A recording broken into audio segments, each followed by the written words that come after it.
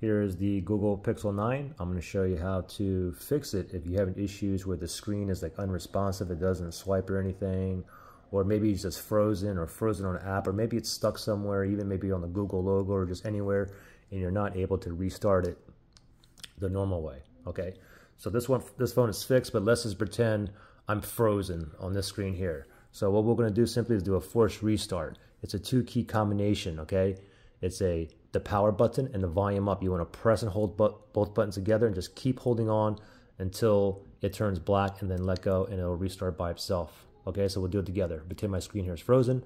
Power button, volume up. Ready, set, go. Press and hold. Keep holding both buttons here.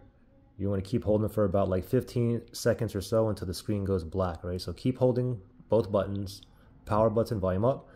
Oh, screen turned black, let go. And now just wait for it to boot up. Might have to wait like 10 seconds or so, but just wait and we'll see that Google logo appear.